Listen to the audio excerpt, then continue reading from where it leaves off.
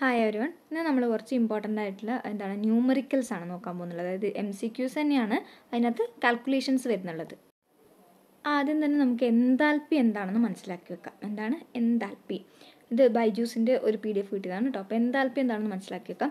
Enthalpy എന്ന് വെച്ചാൽ എന്താണ്? ഒരു തെർമോഡൈനാമിക് പാരാമീറ്റർ ആണ് that gauges the total heat present in a thermodynamic system where the pressure is regular. Pressure regular ആയിരിക്കുമ്പോൾ ഒരു തെർമോഡൈനാമിക് സിസ്റ്റത്തിലുള്ള ടോട്ടൽ ഹീറ്റിനെയാണ് നമ്മൾ എന്തെന്ന് പറയുക? എൻതാൽപ്പി എന്ന് പറയാം. അതിൻ്റെ ഇക്വേഷൻ എന്താണ്? എച്ച് എന്ന് പറഞ്ഞാൽ enthalpy is equal to internal energy E plus PV. P എന്ന് വെച്ചാൽ എന്താണ്? Pressure, V volume. So it is equivalent to the sum of the internal energy and the product of the pressure and volume. Sum of the internal energy and product of the pressure and volume of a thermodynamic system. അതാണ് എന്ത്? Enthalpy എന്ന് പറയുന്നത് അല്ലേ? ഒരു total heat, ഒരു സിസ്റ്റത്തിനകത്തുള്ള total ഹീറ്റിനെയാണ് നമ്മൾ എന്തെന്ന് പറയാം? എൻതാൽപ്പി എന്ന് പറയാം. First question, if the activation energy is equal to both forward and backward reactions, then എന്താണ് ആക്ടിവേഷൻ എനർജി? നമ്മുടെ forward റിയാക്ഷനിലെയും backward റിയാക്ഷൻ്റെയും activation energy equal ആണെങ്കിൽ അവിടെ ഡെൽറ്റ എച്ച് 0 ആയിരിക്കും. Okay, if the activation energy is equal for both backward and forward reaction then the delta H should be 0. അപ്പോൾ enthalpy എന്താണെന്ന് നമ്മൾ പഠിച്ചു? Total heat. Enthalpy change അല്ലെങ്കിൽ delta H എന്ന് വെച്ചാൽ എന്താണ്? അതെന്ന് വെച്ചിട്ടുണ്ടെങ്കിൽ it is the amount of heat absorbed or released in A reaction at constant temperature and pressure. Delta H എന്ന് വെച്ചാൽ എന്താണ്? It is the amount of heat absorbed or released during A reaction at constant temperature and pressure. അപ്പോൾ enthalpy എന്ന് വെച്ചാൽ total ഹീറ്റാണ്. Enthalpy change എന്ന് വെച്ചാൽ എന്താണ്? ആ ഹീറ്റിലുണ്ടാകുന്ന ചേഞ്ച്. ആ ഹീറ്റിൽ എങ്ങനെയാണ് ചേഞ്ച് വരിക? ഒന്നുകിൽ റിലീസ് ചെയ്യണം അല്ലെങ്കിൽ അബ്സോർബ് ചെയ്യണം. അതിനാണ് നമ്മൾ ഡെൽറ്റ എച്ച് എന്ന് പറയുക. ഓക്കെ അല്ലേ? അപ്പോൾ ആക്ടിവേഷൻ എനർജി നമ്മുടെ forward റിയാക്ഷനും backward റിയാക്ഷനും activation energy equal ആണെങ്കിൽ അവിടെ എൻതാൽപ്പി ചേഞ്ച് 0 ആയിരിക്കും. നോട്ട് ചെയ്ത് വെക്കുക. Next, the change in enthalpy of a system is equivalent to heat absorbed by the system at a constant pressure. എന്താണ്? The change in enthalpy of a system, നമ്മളിപ്പോൾ പറഞ്ഞു heat absorbed or released എന്ന് പറഞ്ഞു. ആ change എന്ന് പറയുന്നത് equivalent to the heat absorbed by the system at a constant pressure അല്ലേ? Heat absorbed by the system at constant pressure ആണ് കേട്ടോ. എപ്പോഴും കോൺസ്റ്റൻറ്റ് പ്രഷറാണ്, കോൺസ്റ്റൻറ്റ് ടെമ്പറേച്ചറോ വോളിയമോ അല്ല. എൻതാൽപ്പീൻ്റെ കേസിൽ കോൺസ്റ്റൻറ്റ് പ്രഷറാണ് വരുന്നത്. Next, the change in enthalpy of an exothermic reaction. അപ്പോൾ exothermic reaction എന്താണ് പറഞ്ഞാൽ എന്താണ്? ഹീറ്റ് റിലീസ് ചെയ്യുന്ന റിയാക്ഷൻസ് അല്ലേ? ആ റിയാക്ഷൻ്റെ ടൈമിൽ ഹീറ്റ് ഇവോൾവ് ചെയ്യുന്നുണ്ടെങ്കിൽ, ഹീറ്റ് ലിബറേറ്റ് ചെയ്യുന്നുണ്ടെങ്കിൽ, ഹീറ്റ് റിലീസ് ചെയ്യുന്നുണ്ടെങ്കിൽ അതിന് നമ്മൾ എന്ത് പറയും? എക്സോതെർമിക് റിയാക്ഷൻ എന്ന് പറയും. എൻതാൽപ്പി ചേഞ്ച് എന്ന് പറഞ്ഞാൽ എന്താണ്? ചേഞ്ച് ഇൻ എൻതാൽപ്പി എന്ന് പറഞ്ഞാൽ എന്താണ്? ഹീറ്റ് അബ്സോർബ് ചെയ്യുന്നതോ അല്ലെങ്കിൽ ഹീറ്റ് റിലീസ് ചെയ്യുന്നതോ അതിനാണ് നമ്മൾ എൻതാൽപ്പി ചേഞ്ച് എന്ന് പറയാം. അപ്പോൾ ഒരു എക്സോതെർമിക് റിയാക്ഷനിൽ ഹീറ്റ് റിലീസ് ചെയ്യുകയാണ് ചെയ്യുന്നത്. അപ്പോൾ എൻതാൽപ്പി ചേഞ്ച് എന്താവും? നെഗറ്റീവ് വാല്യൂ ആയിരിക്കും. എൻതാൽപ്പി ചേഞ്ച് എന്താണ്? നെഗറ്റീവ് ആണ്. Change in enthalpy of an exothermic reaction എന്ന് പറയുമ്പോൾ ഹീറ്റ് റിലീസ് ചെയ്യുന്നു, അപ്പോൾ ഹീറ്റ് നമ്മുടെ സിസ്റ്റത്തിലുള്ള ഹീറ്റ് കുറയുന്നു, അപ്പോൾ എൻതാൽപ്പി ചേഞ്ച് എന്ന് പറയുന്നത് നെഗറ്റീവ് ആകുന്നു. ഇനി ഇത് എക്സോതെർമിക്കിന് പകരം എൻഡോതെർമിക് ആയിരുന്നെങ്കിലോ? എൻഡോതെർമിക് ആണെങ്കിൽ അവിടെ ഹീറ്റ് അബ്സോർബ് ചെയ്യാണ് ചെയ്യുന്നുള്ളത്. അപ്പോൾ നമ്മുടെ വാല്യൂ എന്ന് പറയുന്നത് പോസിറ്റീവ് ആയിരിക്കും. ഓക്കെ, അപ്പോൾ ചേഞ്ച് ഇൻ എൻതാൽപ്പി പോസിറ്റീവ് ആയിരിക്കും. അപ്പോൾ എൻഡോതെർമിക് റിയാക്ഷനിൽ എൻതാൽപ്പി ചേഞ്ച് പോസിറ്റീവും എക്സോതെർമിക് റിയാക്ഷനിൽ നമ്മുടെ എൻതാൽപ്പി ചേഞ്ച് നെഗറ്റീവും ആയിരിക്കും. ഓക്കെ അല്ലേ?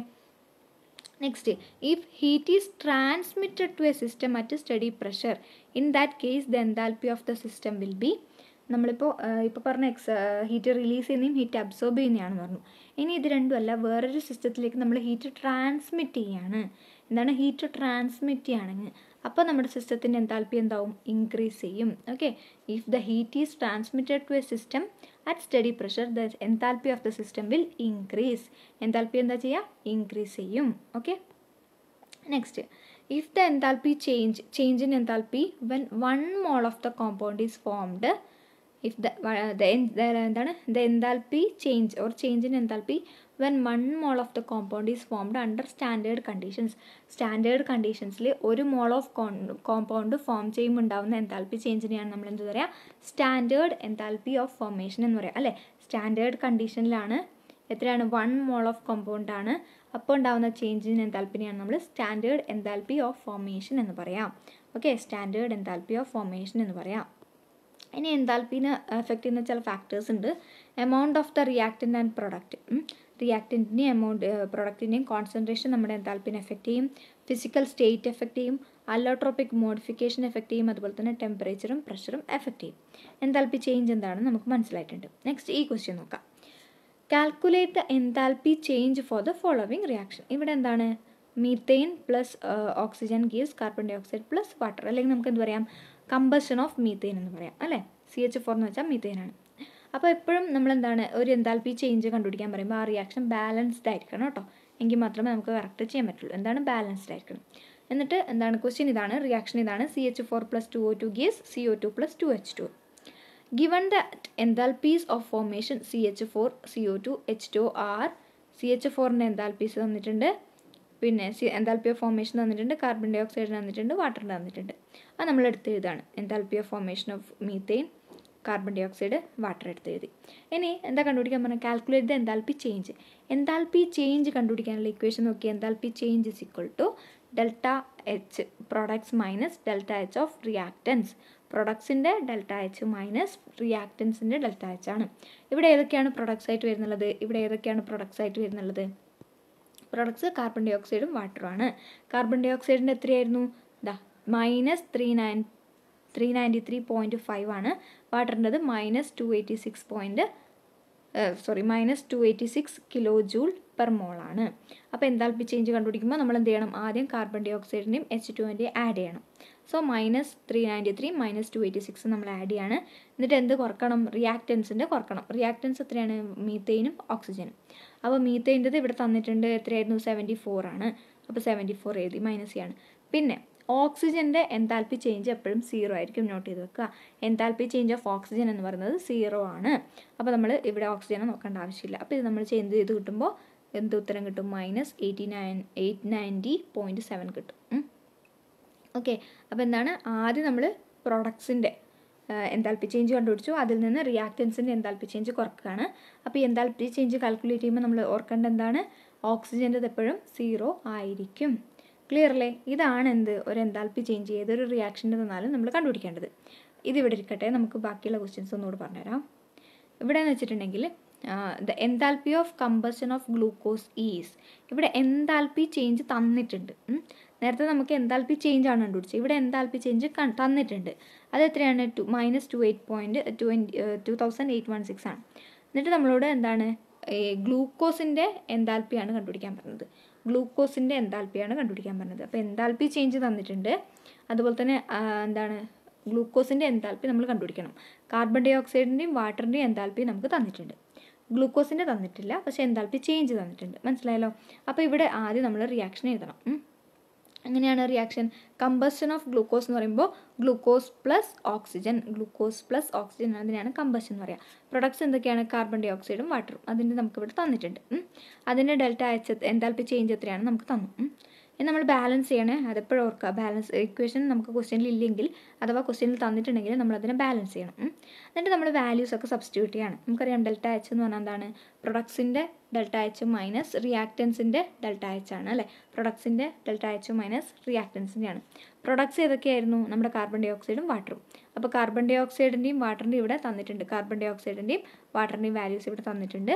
അപ്പോൾ അത് രണ്ടും നമ്മൾ ആഡ് ചെയ്തിട്ട് ഇവിടെ 6 ഇൻറ്റു ചെയ്യുന്നുണ്ട്. എന്തുകൊണ്ടാണ്? 6 കാർബൺ ഡൈ ഓക്സൈഡും 6 വാട്ടറും ഉള്ളതുകൊണ്ട് നമ്മൾ 6 ഇൻറ്റു ആ വാല്യൂസാണ് ചെയ്യുന്നത്.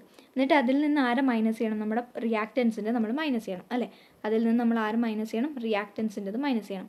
അപ്പോൾ കാർബൺ ഡൈ ഓക്സൈഡിൻ്റെയും വാട്ടറും നമ്മൾ ആഡ് ചെയ്തു. എന്നിട്ട് റിയാക്റ്റൻസ് ഏതൊക്കെയായിരുന്നു? നമ്മുടെ ഗ്ലൂക്കോസും ഓക്സിജൻ എന്തായാലും 0 ആയിരിക്കും. ഇനി ഗ്ലൂക്കോസിൻ്റെ വാല്യൂ നമുക്ക് അറിയില്ല, പക്ഷേ ഈക്വൽ ടു എന്താണ്? 28.16. അപ്പോൾ ഇത് വെച്ചിട്ട് നമുക്ക് ഗ്ലൂക്കോസിൻ്റെ കണ്ടുപിടിച്ചൂടെ? അപ്പോൾ ഇത് രണ്ടും ആഡ് ചെയ്തിട്ട് എന്താണ്? ഇത് മൈനസ് ആണ്, ഇതിപ്പുറം വരുമ്പോൾ പോസിറ്റീവ് ആവും. ഇത് മൈനസ് ആണ്, ഇതിപ്പുറം വരുമ്പോൾ പോസിറ്റീവ് ആവും. അങ്ങനെ നമുക്ക് കിട്ടുന്ന വാല്യൂ ആണ് എന്ത്? -1260.4 എന്ന് പറയുന്നത്. അപ്പോൾ നിങ്ങൾ ചെയ്ത് നോക്കിയാൽ മതി കേട്ടോ. എന്താണ് വാല്യൂസ് ഇങ്ങനെയാണ് ചെയ്യേണ്ടത്. അപ്പോൾ നിങ്ങൾ കാൽക്കുലേഷൻ വേണമെങ്കിൽ നിങ്ങൾ രീതിയിലൊന്ന് ചെയ്ത് നോക്കുക. അങ്ങനത്തെ ഒരുപാട് ക്വസ്റ്റ്യൻസ് ഉണ്ട് ഇവിടെ.